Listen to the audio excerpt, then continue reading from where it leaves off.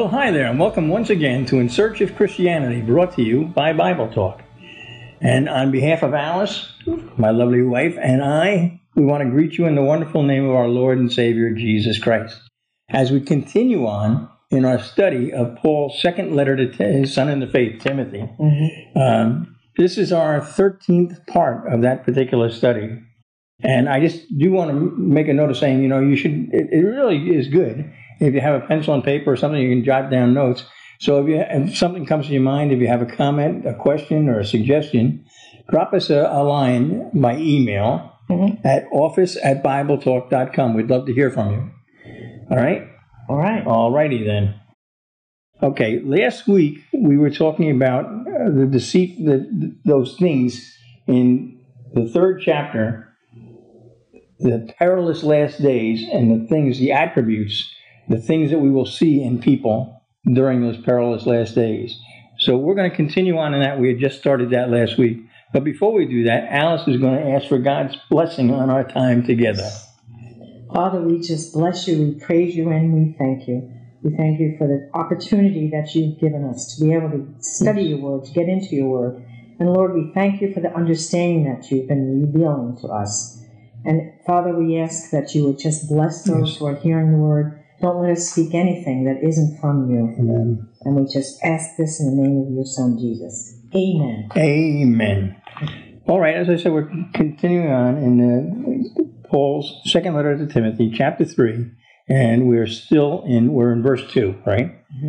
I wanted to ask you about the things that happen for the people that, the description that it gives in its the perilous last days, the lovers of self, the lovers of money, the lovers of death. Is that a character or is that attitude of these people? Well, it's dealing with their attitudes and their behavior. Okay. And actually, that's kind of an important thing because we will get into and look at very soon here the Sermon on the Mount, which is the most powerful teaching that the world has ever seen. And what's typically called the Beatitudes, that's basically what it is. This is Jesus saying, okay, here are the attitudes that you're supposed to have. Here is the behavior that you're supposed to have, because he was training them in righteousness to go out into the world as the light of the world and the salt of the earth. He was training them in rightiousness, right? You don't have a behavior unless you have an attitude. I mean, whatever you do starts in your mind, okay? Right. So last week I ended in the last part of our study talking about pride, men being lovers of self. And being a lover of self, which tells you that you deserve it, whatever it happens to be, right? When it comes to the world and the things of the world, that will lead you or lead a person into the very next item, which is being a lover of money. Right. And you'll love money because, first of all, you deserve it. I mean, that's the attitude that you have.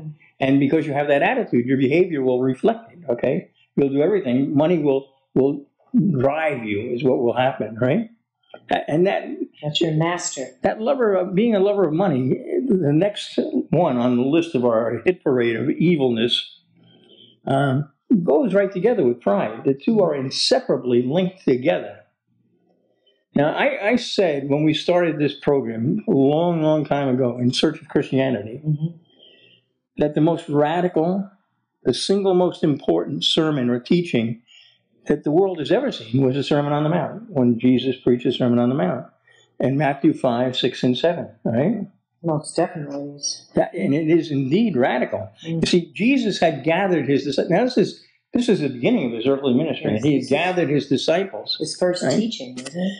And this is the beginning of his earthly ministry. And what he is doing is he's instructing them on the attitude and the behavior that they are to have, that is expected of them, that is commanded of them, all right, of those who would follow him. And as I mentioned, as Paul wrote to Timothy a little later on in his third letter, all Scripture is God-breathed and profitable. And the one thing that it says at the end of that is it is profitable for training in righteousness. So that's exactly what Jesus was doing. He was training his disciples in righteousness. And as I said, before he would send them out as the light of the world and the salt of the earth. You have to be equipped. If God calls you to do something, he's going to equip you to do something. And the Sermon on the Mount was him equipping those disciples to do what he had called them to do. Now, in the Sermon on the Mount, people They'd not heard these things before, or they hadn't understood them. Not from their religious teachers, the Pharisees, and they weren't hearing these things. So Jesus would say over and over, well, you have heard it said, but I say to you. Right?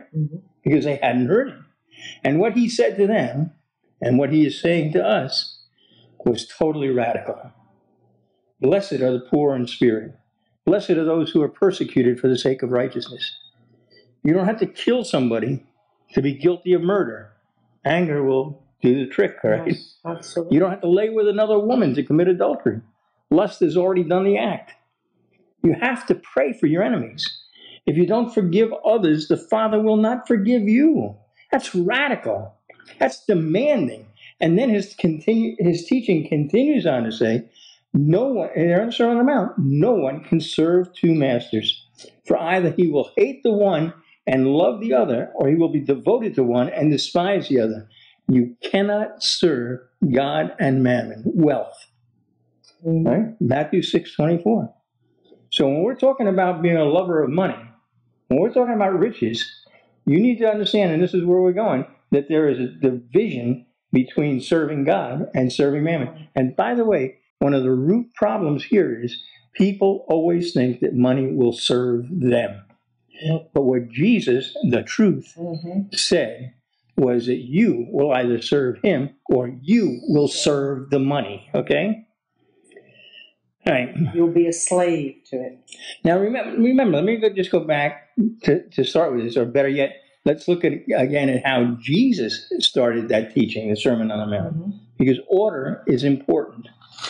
The first thing he says is, blessed are the poor in spirit. So much of the Sermon on the Mount is focused on the part that money or wealth plays in the life of believers. There's a lot in there in the Sermon on the Mount. Absolutely. When you give to the poor, don't let people see it. Don't let your left hand know what your right hand is doing. If men do see what you're doing, make certain that they glorify your Father in heaven, not you. Is that not radical? I think it's radical.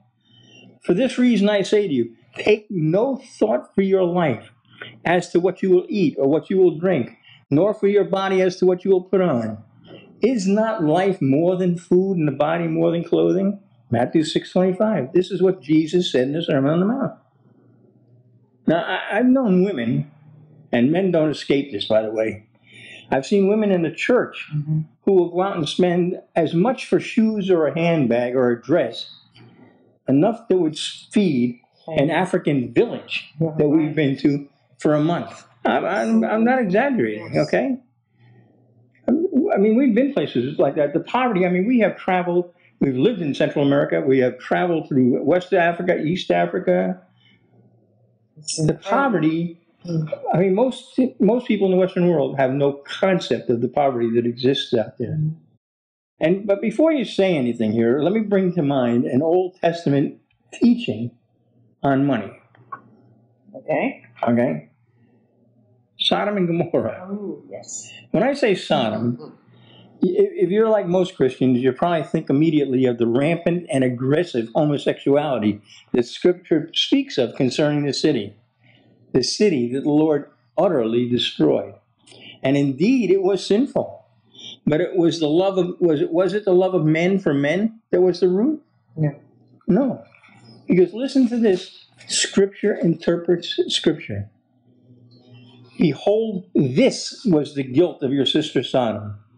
She and her daughters had arrogance, abundant food, and careless ease, but she did not help the poor and needy. Ezekiel 16:49. That was the sin. That was it.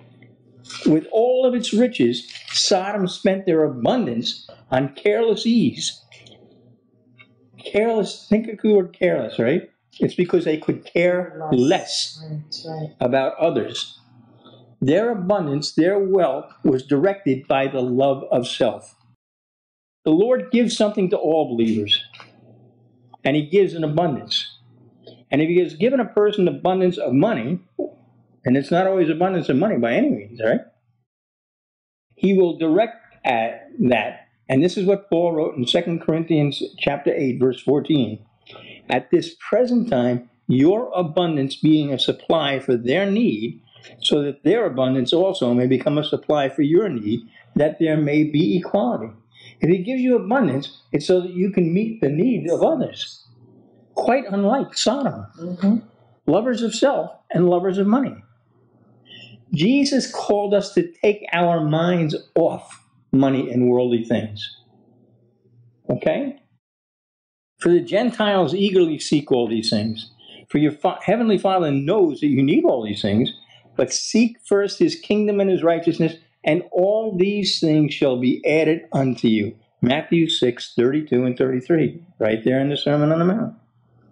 Jesus was teaching us how to be poor in the things of the world and how to be rich in the currency of the kingdom, which is faith. Think about that. Because Jesus said, so none of you can be my disciple who does not give up all his own possessions. Luke 14:33. Did he say all? All. He said all. And by the way, that translates the same in any language. Well, it translates the same in any language, except it doesn't translate the same exactly in every Bible, unfortunately. Yeah. Because I have looked at virtually every English Bible, and virtually every English Bible, with one exception, says either all or everything, meaning the same thing. But the Message, and I'll put quotes around it, the Message Bible says you have to give up what's dearest to you. That's not the same. Not at all. You got to give up everything. Everything. It's not like, okay, I'll pick this and I'll pick. No, Jesus said nobody can be his disciple unless you give up all. Okay? Beware the message thingy. You know, listening to this, and I've heard this so many times, the Sermon on the Mount, to me now, doesn't sound radical. It sounds right. Well, it is right. No, it is. But it does. I mean, it's so logical when you study the Word and how it interprets Scripture. By the way, it makes it so right. Let me just say this. I think, if I say the word radical, I don't know what comes to your mind. Is it a terrorist or something? But the word radical comes from the same Latin word as the word radish. Right. Radical means getting back to the root. And the Sermon on the Mount is the root of our faith. Absolutely. So, it's not, I was going to say it's not about being a fanatic. It's about being a fanatic, yes. Because you're totally, totally engrossed in the Lord and the things of the Lord, okay? So, yeah, be careful of your translations. Jeremiah warned, beware the lying pen of the scribes, right? It says everything. Okay, now I'm ready to start. I'm sorry. Well, there's a paradox here. Yeah. You understand paradox. In order to gain your life, you have to lose your life. It's like seeming contradiction. Right.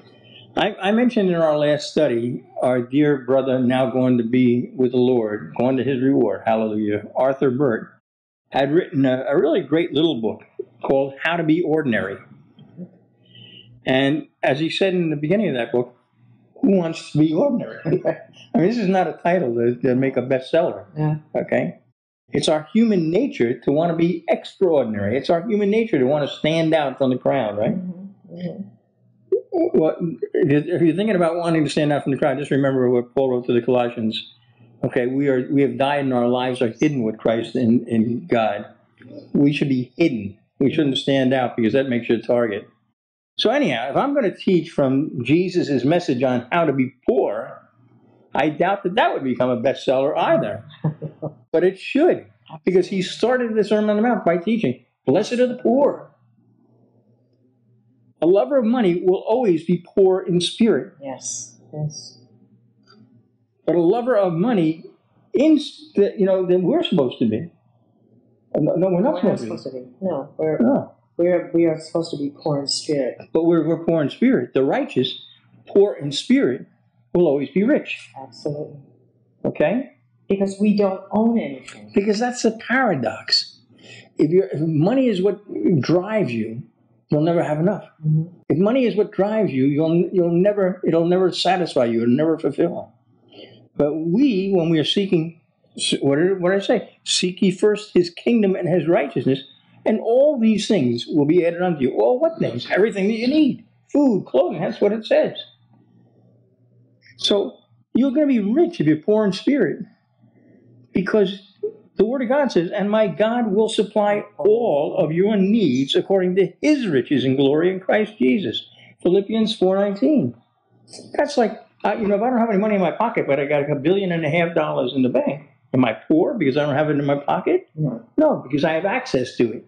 Well, you have access to everything that you need because God has it and will supply your needs. The Lord calls us to give all in order that we might gain all. Mm-hmm. Now, that's a simple truth if you understand and believe the Word of God. Paul the Apostle knew that truth. He wrote this, but whatever things were gained to me, those things I have counted as loss for the sake of Christ. More than that, I count all things to be lost in view of the surpassing value of knowing Christ Jesus my Lord, for whom I have suffered the loss of all things, and count them but rubbish, so that I may gain Christ. Philippians 3, verses 7 and 8. It all depends on what you choose to value. Amen. Do you value God or do you value gold? God. Well, I'm substituting the word gold for money. But which is more important to you? Really, be honest with yourself. Just let a man examine himself. Examine yourself and see what's going on. In Job chapter 22, I'm going to read verses 23 to 26. If you return to the Almighty, you'll be restored. If you remove unrighteousness far from your tent and place your gold in the dust and the gold of Ophir among the stones of the brooks, then the Almighty will be your gold and choice silver to you. For then you will delight in the Almighty and lift up your face to God. And ultimately, like David wrote in Psalm 73:25, whom have I in heaven but you? And besides you, I desire nothing on earth. In these perilous last days that Paul is writing about, remember that these perilous days are about demonic activity. It's demonic rage. It is. It's demonic rage. And Satan wants you to love yourself rather than to love God. Satan comes, as Jesus said, he said, the thief comes only to steal and kill and destroy. I came that they may have life and have it abundantly. John 10:10. Satan comes to take away your life. Jesus comes to give your life and give it to you abundantly. Satan is a liar by nature and the father of lies. Satan desired to destroy Jesus when he tempted him in the wilderness. Isn't that true? Yes, absolutely. And it says in Matthew 4:8 through 10, again, the devil took him to a very high mountain and showed him all the kingdoms of the world and their glory. And he said to him, all these things I will give to you if you fall down and worship me. Then Jesus said to him, go, Satan, for it is written, you shall worship the Lord your God and serve him only. Now that was prosperity preaching for sure. That may have been the very first really big prosperity message, right? Yep. So let's get back to God and mammon, right? Satan holds out the promise of abundant life through riches, while Jesus provides abundant life through faith. Okay? Jesus came to provide eternal life, and Satan comes to kill and take life through his lies, his constant practiced deceitfulness. In the parable of the sower and the seed, by the way, and Jesus said of that parable, do you not understand this parable? How will you understand all of the parables? Mark 4:13, you better understand this parable. And it's written there, and the one on whom seed was sown among the thorns, this is the man who hears the word, and the worry of the world and the deceitfulness of riches choke the word, and it becomes unfruitful. Matthew 13:22. There's an expression in the world that says, money talks. Mm-hmm. That's absolutely true. Yes. But you better understand that it lies. Big time. It lies because it makes promises that it can't keep. It is not your Savior. The worries of the world and the deceitfulness of riches choke the word. Mm-hmm. It'll kill you. It'll strangle you. It'll strangle the life of the one who has not learned about being poor in spirit and trusting in the provision of the Lord. We have to learn the secret that Paul knew. Because he wrote and he said in Philippians 4, I know how to get along with humble means, and I also know how to live in prosperity. In any and every circumstance, I have learned the secret of being filled and going hungry, both of having abundance and suffering need. I can do all things through Christ who strengthens me. If you do not yet have the faith to trust in the Lord to meet all of your needs, then you will trust in money. You'll love money. Yeah, you'll have to trust something. You gotta. Yeah. It's like Jesus said, no man can serve two masters, but you're going to serve one. You're either going to serve God or you're going to serve money. You're going to serve mammon. You're going to serve riches, right? If you don't have the faith to trust the Lord to meet all of your needs, then you will trust in the money. You'll love the money. And you will serve money rather than God. So blessed is the man who trusts in the Lord, and cursed is the man who trusts in mankind. Do not love the world, nor the things in the world. If anyone loves the world, the love of the Father is not in him. 1 John 2:15. And James, when I get a little stronger, James said, you adulteresses, do you not know that friendship with the world is hostility toward God? Therefore, whoever wishes to be a friend of the world makes himself an enemy of God. James 4:4. The Apostle Paul writes a little bit later on in this 3rd chapter of his letter that indeed all who desire to live godly in Christ Jesus will be persecuted. This is one of the great promises of God. You like the promises of God? This is one of the promises. If we desire to live godly and we're in this world, we're going to get persecuted for it. 2 Timothy 3:12. You know, I was just thinking about the fact that the world is the enemy.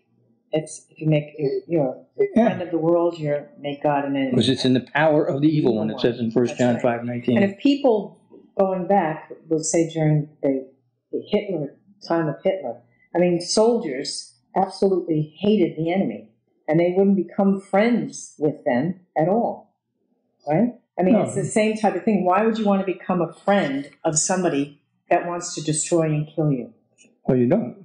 You don't. And that's what the world wants to do. I mean, an easy way to put that is you got to choose sides. Yeah, exactly. There is no fence. Jesus Christ said you're either for me or you're against me. There is no middle ground. There is no fence to sit on. You're either for him or against him. I mean, let's be clear. And as Alice is just saying, and as I said, it says in 1 John 5:19, this present world, the world system, is in the power of the evil one. Yes. And it's going to be until Jesus Christ comes back.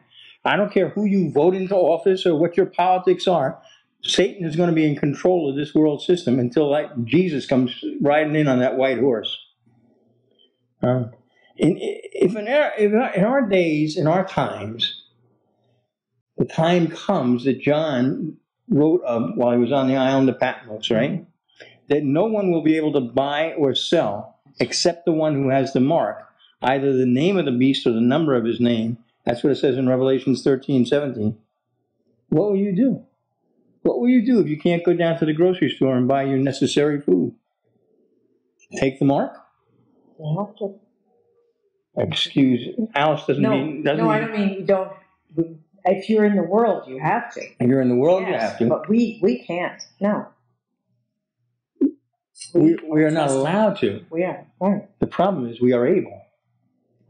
Because you have to make a decision. It's a choice. It's always a choice. I mean, it's always been a choice. Choose you this day who you will serve. I mean, are you going to choose God in the face of that persecution? Are you going to take the mark? Or are you going to trust the Lord, to whom nothing is impossible, and of whom King David said, "Oh, fear the Lord, you his saints. For to those who fear him there is no want. Young lions do lack and suffer hunger, but they who seek the Lord shall not be in want of any good thing." Psalm 34, verses 9 and 10. Did God not supply when they were out in the wilderness and there was no food? He supplied everything. Did he not supply when they were out in the wilderness and there was no water? Yes. God will supply all of your needs through his riches and glory in Christ Jesus. But you have to choose. Are you going to look for the manna? Or are you going to look for mammon? Which is it going to be? The mammon or the manna? To turn from trusting in money after having been so conditioned, so trained all of our lives to do so, Yep. is a truly radical thing. Yes. I mean, listen, we all grew up in this world, and you are bombarded day after day after day with everything, with newspaper advertising, television advertising, radio advertising, billboards. You are always being bombarded with the power of mammon, because that will get you these things, all right? So is it radical to change? No, it's a command to change. It is a command. It's a basic concept. Paul wrote in Romans chapter 12, verse 2, and he said, do not be conformed to this world, but be transformed by the renewing of your mind, so that you may prove what the will of God is, that which is good and acceptable and perfect. Right? And if it seems perhaps too radical to you, the things that I'm saying here, and believe me, you need to have conversations with the Lord. You want to hear radical, right? But then consider this statement of Jesus Christ. He said to his disciples, he said, I have many more things to say to you, but you cannot bear them now. John 16:12. You have to be ready to bear these things. You have to be ready to walk in faith. You have to be ready, and Jesus said this, to count the price. But if the goal is eternal life, if you have been storing up your treasure in heaven, not in your local bank, or not in your piggy bank, or not in your mattress, if you have been storing up the things, your treasures in heaven, why are you afraid of going there? I mean, I wouldn't count on having your gold when you get there, because God's used it for paving stones. That's how important it is, right? And you know what? The only way that you can do this, and that you're capable of doing, following these commands, is by what Jesus said, you must be born again. Absolutely. Because if you're not born again, there's no way in the world you could do any of this. Yeah, we're doing these studies. I'm assuming, maybe I shouldn't be doing this assuming, that you have a relationship with God the Father through the atoning work of Jesus Christ. And having gotten that, being born again, that you've been filled with the Holy Spirit of God. Well, that's where the power comes from now in your life to live this radical life. That's right. So this is all about relationship with God. Mm-hmm. I mean, it's about righteousness and it's about relationship. I'll tell you what it's not about. It's not about religion. Not at all. It's not about relics. It's not about rituals. Mm-mm. It's about your relationship with Jesus Christ. Mm-hmm. And He will care for you because He loves you. We are the bride of Christ. He'll take care of you. And God the Father, He loved you so very much that He gave His only begotten Son, Jesus Christ, to die that horrible death on a cross to supply the one thing that you needed above all, the cleansing of the stain of sin in your life. He'll meet every need that you have. Trust Him. Believe in Him. Count on Him. Confess Him. In Jesus' name. Well, until next week, Father, we just thank you, Lord God. We thank you knowing that you're a loving Father. Lord, that you will indeed watch over your word to perform it. The things that you have promised us, you will deliver. That you will do, Lord. But help us by the strength of your Spirit that indwells us to have those attitudes, the same mind in us that was in your Son, Christ Jesus. Help us to walk, behaving like Jesus Christ. I just pray that, Father, in His precious name. Amen and amen. Well, until next week, when we will continue on in this third chapter of 2 Timothy, be back with us then. God bless you. God bless you and goodbye.